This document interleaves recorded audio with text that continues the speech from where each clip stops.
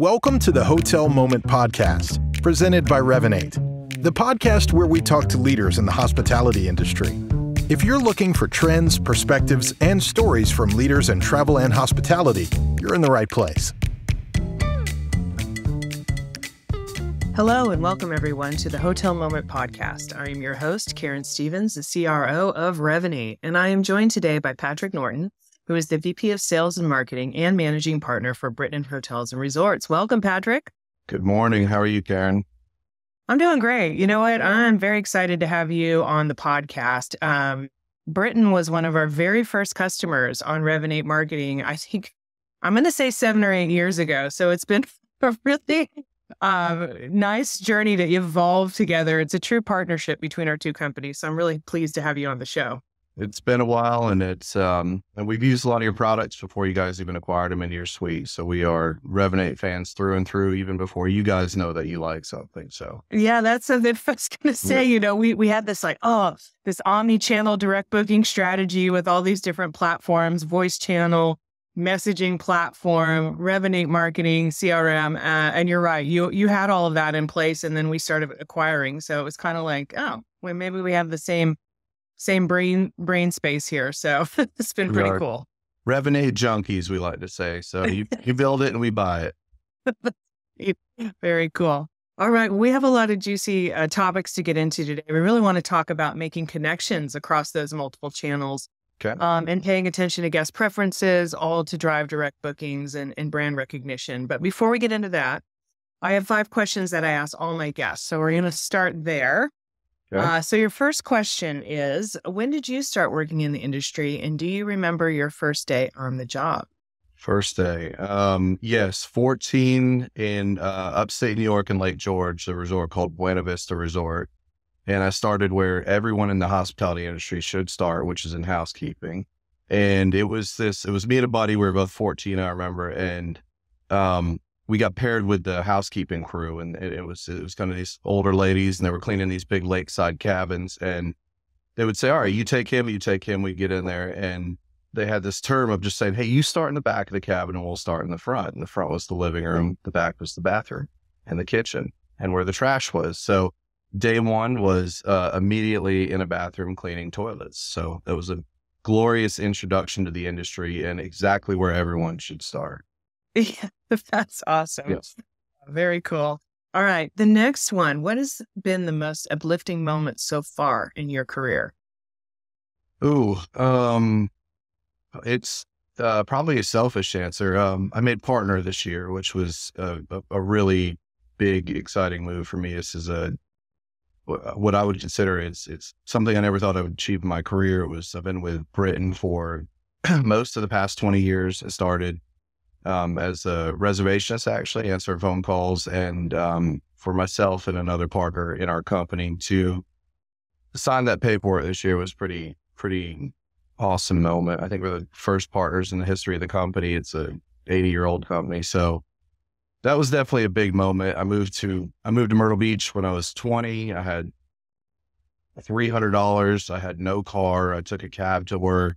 I walked home 2 hours every day for a year before I met someone. It was the same company I'm partnering now. So that was a long, exciting journey, and it was a pretty good payoff for this year.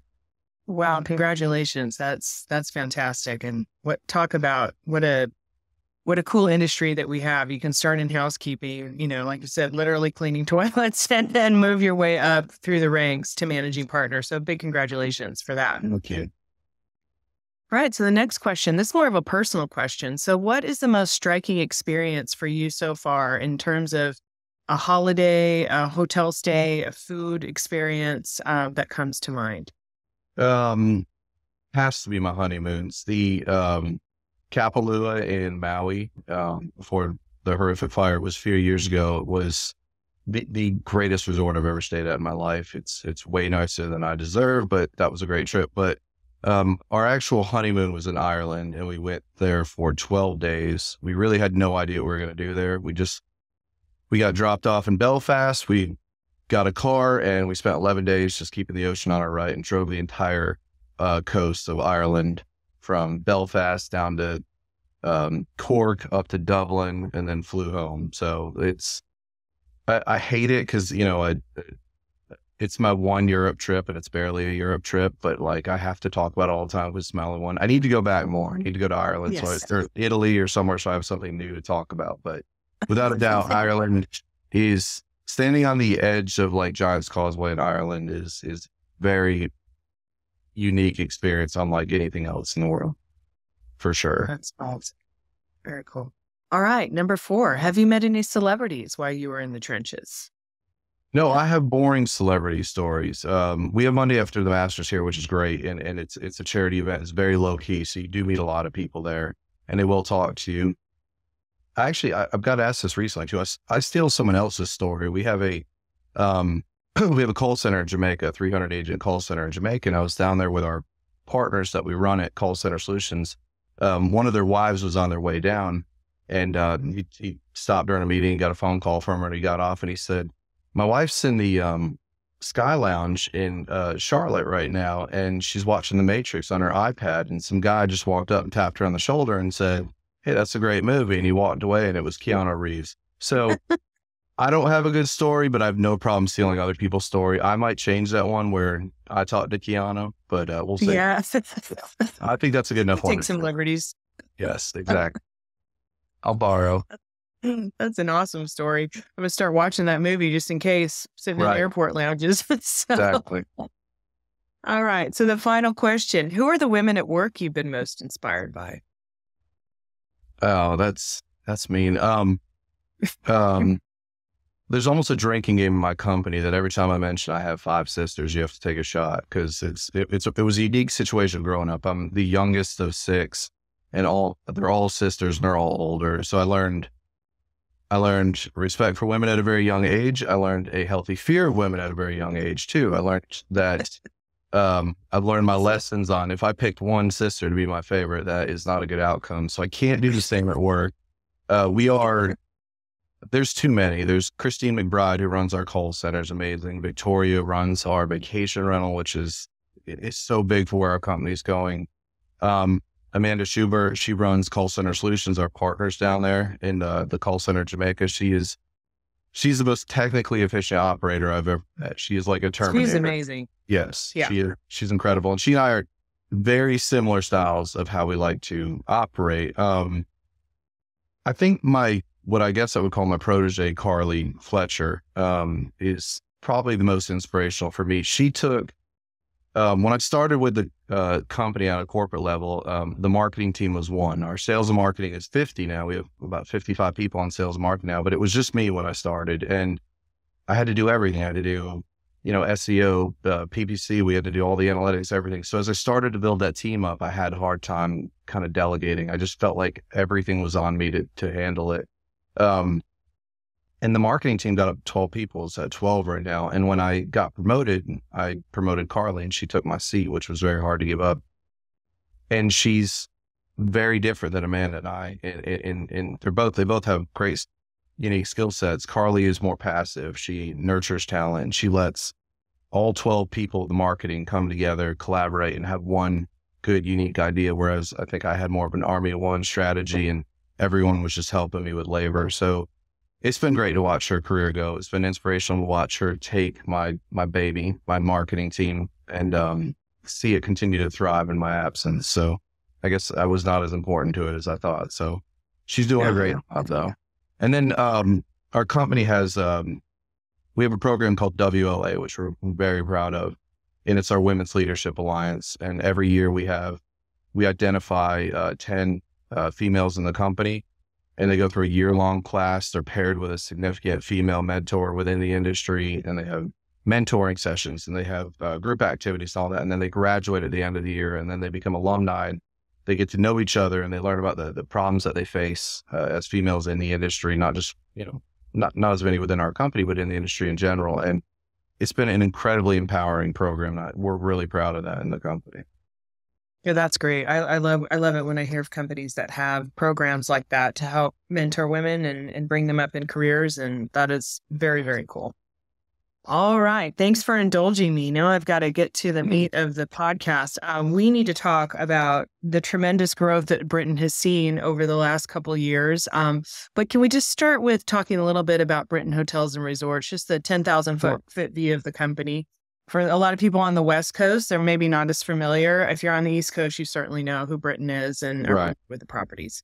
We're primarily in the Southeast, and we are new to getting our name out there. We are a large management company. We're not new to the industry. We've been doing this for 80 years, but we've primarily been centralized within the Southeast. We recently, as part of the myself and partner Chris Cabal coming on board, are taking the company more in a third-party management direction. We have this significantly efficient, effective management company of about 75 people, which is pretty good for an independent management company.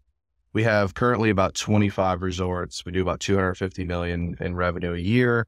That was 180, I think, 4 years ago. So the growth's been tremendous. We have a 300-person call center in Jamaica, 150 agents of which is just focused on our portfolio. And we do a lot in-house, which is unique for management companies. There's a lot of pass-through management companies, and that's what most of them are out there.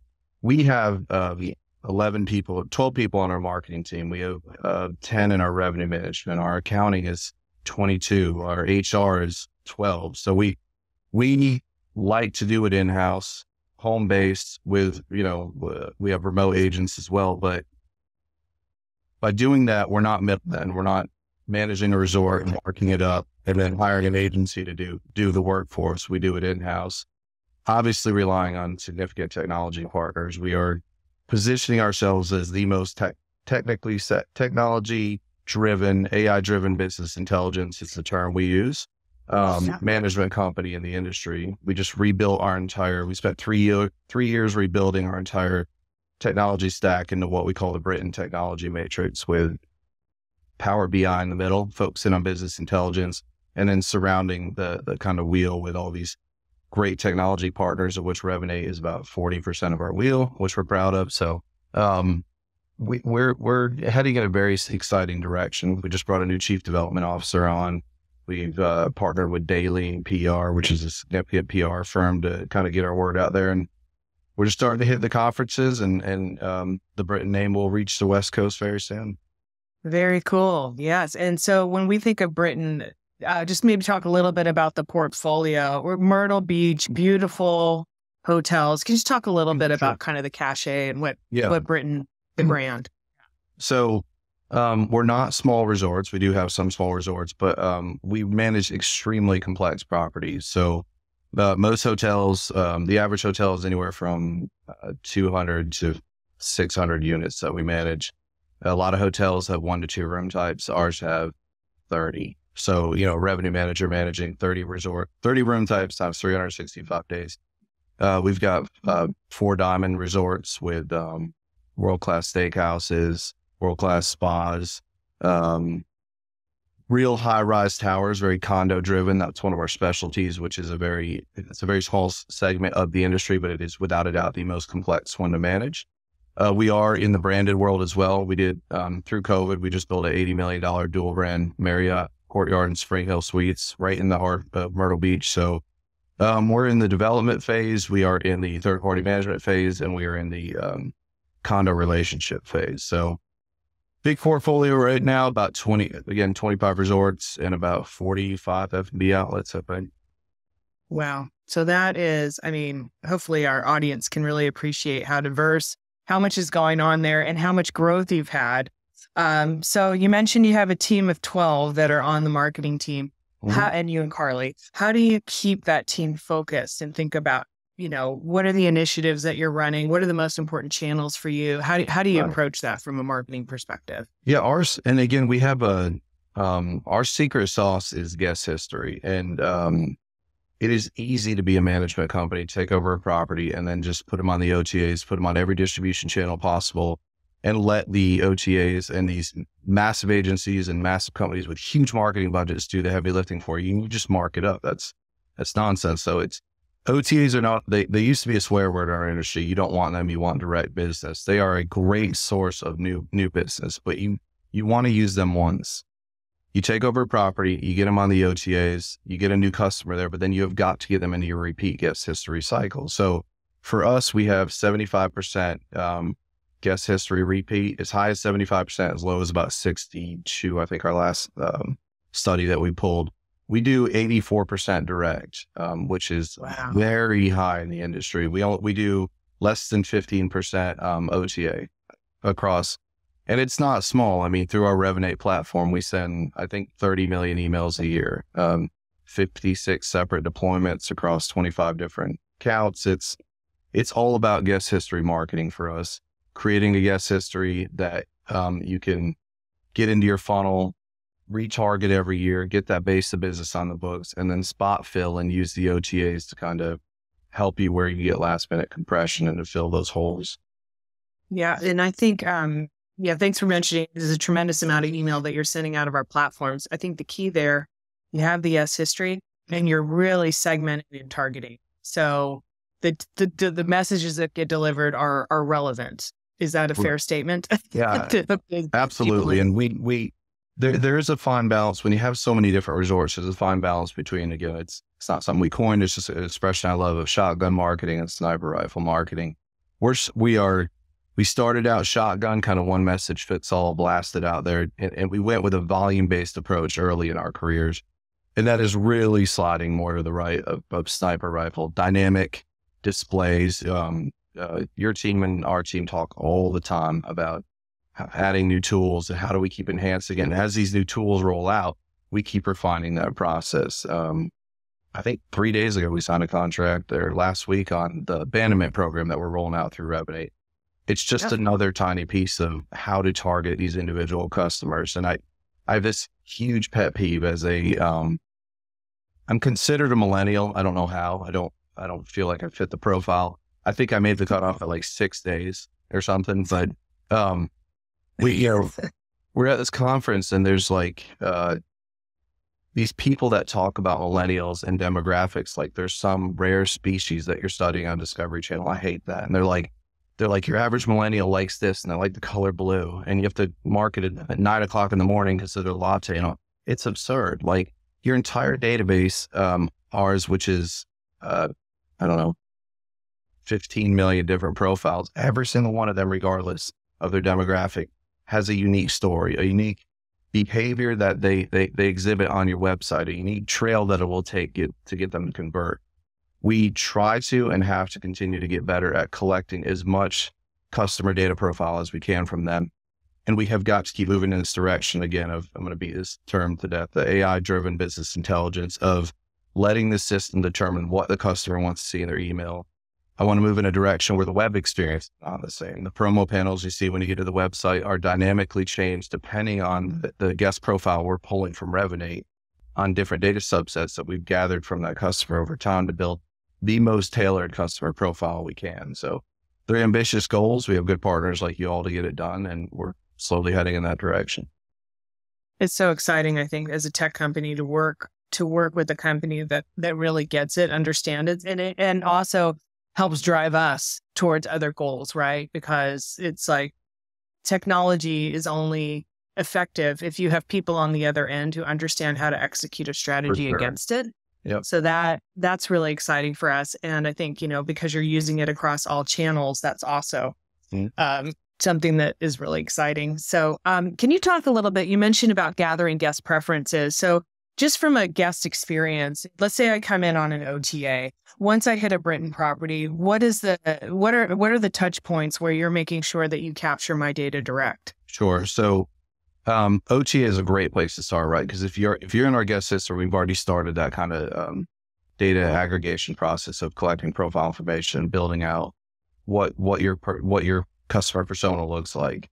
And again, you not as a millennial, you as an individual, because I've met very different millennials, and OTAs are great. That's a completely blank slate. So a lot of companies, which we've looked at, companies we take over, they have 50-60% OTA, which is crazy.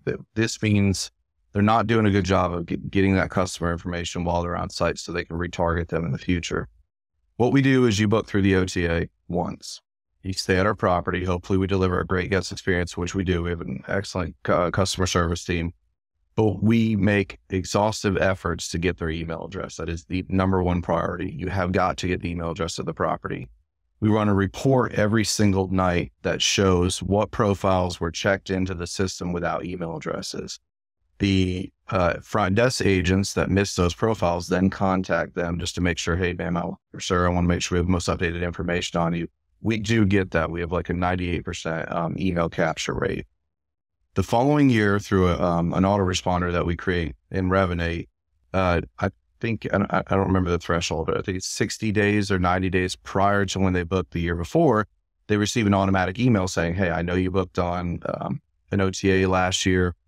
Excited to have you back in your 2-bedroom suite. Here's why you should book directly with us this year. Best rate guarantee, no cancellation fee, et cetera, et cetera, et cetera. And we have a high conversion on that. We call it our OTA intercept email. If they're booking through you and they're booking through Expedia every year, you are doing something significantly wrong. So that captures some customer data, right? Now they're in your system. While they're on site, we use Ivy. Ivy is the Revinate-driven on-site communication tool. So we are hitting them with messages. If they're responding to them, is it a drink offer? Was it a spa offer? We're finding out what they like while they're on site to continue to deepen that data profile set for that customer. And then there's just pieces you can grab during check-in. There's pieces the following year when they call and they go through our call center that we're asking kind of profile building questions to just kind of flesh out that profile a little bit more. So there's a lot you can do. There's a lot automated you can do, which is our goal is always automation with human oversight. That's the direction we're trying to head in. I don't believe in AI or anything replacing people. We're not that type of management company. You can save a company a lot of money year 1 and 2. If you hired us to manage your property, I will make you extremely profitable the first 2 years. I will cut every cost you can cut. No, we drive profitability through revenue. That's our specialty, revenue generation and using AI and technology to augment your existing staff, not to replace.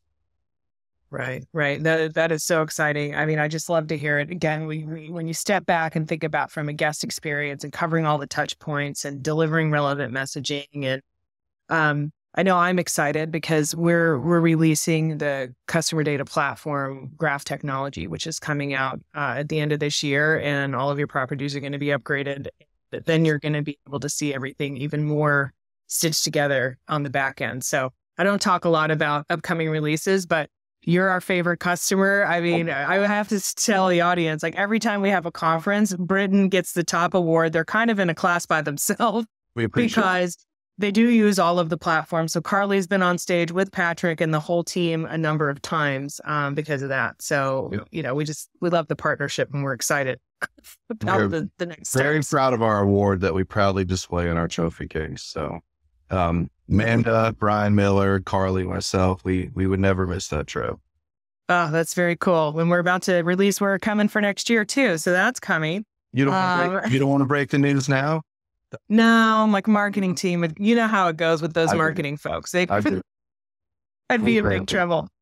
All right, cool. So final question for you. We're coming up on 2024. I mean, I just saw a press release, more investment in AI, all the things, but what is your kind of crystal ball for 2024? What are you looking forward to as the managing partner of Brittain Hotels? So we are at the tail end of our 3-year investment in again building what we call the Brittain Technology Matrix, and it is this incredibly sophisticated system that will have our CDP and our BI tool at the heartbeat of it. There's too many companies still leaving the PMS at the center of their technology hub. And it's crazy. It's such a legacy, old way of thinking. Your PMS is important. I get it. It is a piece of gathering a little bit of information. It is a check-in, check-out tool. If you don't have some sort of data-driven piece as the nucleus of your technology stack, then you're doing something wrong and you're going to fall behind. And you're going to get beat by companies that are focusing on that. There was a recent conference I went to. There's a great quote, which I'm probably going to use for the next 10 years. And I think it was Ed St. Onn from Flip 2 who said, or he might've got it from someone else. I don't know. But Ed always has great quotes. He said, you will not lose your job to AI. You will lose your job to someone using AI, which again, is back to that idea of AI should augment what you're doing, not replace what you're doing. So we have a lot of energy going into rolling out the functionalities of this 3-year, I think it was a $4 million investment, $5 million investment in this technology matrix that we built out. And 2024 is about data. And we are going to, we don't want to keep pace with the industry. We want to plow the snow and we want people to follow behind us. We are not afraid to take chances. We feel we know the difference between fads and what's the next big thing. I think a lot of companies are going to fall behind in AI and business intelligence. We watched it happen in social media, and it's still happening. There's still companies 20 years later that don't know how to use social media, and they just know a marketing agency told me I'm supposed to do this, so I'm going to do it, and it looks terrible. It's like someone telling a 50-year-old dad that he should get an earring, and he's walking around thinking it looks great. Your social media strategy is terrible. Like people really struggle with that. I can't imagine how the industry is going to, this AI initiative is going to really separate the pack, I think, for next year. And the way generative AI is accelerating every minute is incredible. And next year's going to be a really, really exciting year for those who are paying attention to it and taking advantage of all these evolutions that are happening in our industry. Absolutely. Well, you heard it here first. I mean, as I mentioned at the top of the podcast, Brittain's always been at the forefront, the cutting edge. Even when we had nascent technology and we were just starting to roll out, they saw the opportunity and we've evolved over time and really excited for the next steps. So Patrick, for those of our listeners that want to learn a little bit more about the management company, what's the URL to go visit to get more information? Sure. Just go to BrittainResorts.com and you can always find us on LinkedIn as well. All right. Well, thank you so much. It's been a pleasure, Patrick. Always good to talk to you. Looking forward to the next conference, and we'll see you then. Thank you for listening to the Hotel Moment podcast. Make sure to subscribe wherever you listen to podcasts. And if you're watching on YouTube, please like the video and subscribe for more content. For more information, head to hotelmomentpodcast.com. The Hotel Moment podcast is presented by Revinate.